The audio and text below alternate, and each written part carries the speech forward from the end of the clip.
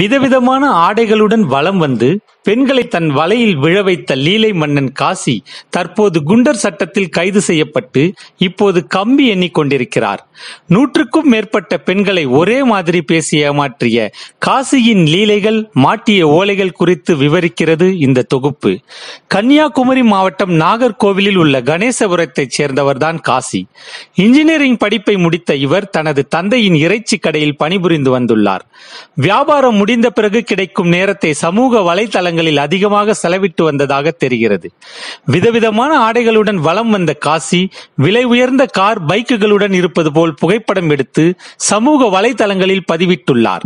இதனை பார்த்த பல இளம் பெண்கள் அட்டகாசமான உடைகளையும் ஆசை வார்த்தைகளையும் நம்பி குழிக்குள் விழுந்துள்ளனர்.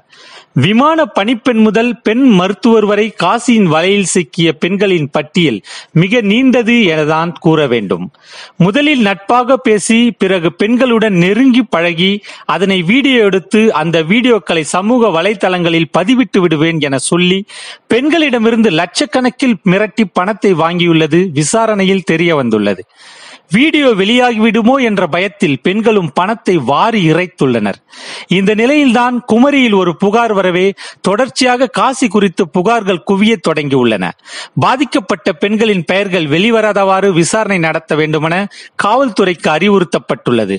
மேலும் காசியால் ஏமாந்து போன பெண்கள் புகார் அளிப்பதற்கு 9491111103 என்ற எண்ணும் அளிக்கப்பட்டுள்ளது.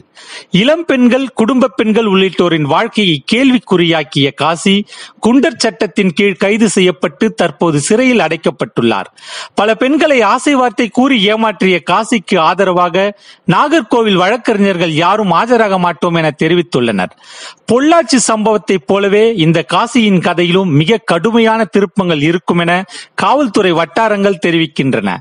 டிக்டாக் உள்ளிட்ட சமூக வலைதளங்களில் ஆர்வம் காட்டும் பெண்கள் முகம் தெரியாத நபர்களுடன் பேசுவதை தவிர்த்தாலே இது போன்ற விஷயங்களில் சிக்காமல் இருக்கலாம் என்பது சமூக ஆர்வலர்களின் பொதுவான கருத்தாக இருக்கிறது.